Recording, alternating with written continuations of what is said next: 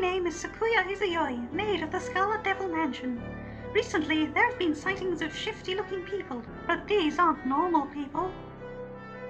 They don't get much sleep, their skin is pale and clammy, they don't go out into the sun, they stay up all night, and lastly, they live in basements. I have reason to believe that these people might be vampires. But there's no need to worry, for I am an ex-vampire hunter. Wish me luck in my extermination of these vile creatures. This is a Boon Boon Maru News special report. Good evening, this is Boon Boon Maru News. I'm your anchor, Hayashime Maru. Our top story tonight, a serial killer has been arrested for assassinating people she'd believed to be vampires. One victim had given a statement after his failed assassination saying that they were not vampires, they only looked that way because they play a lot of Fortnite.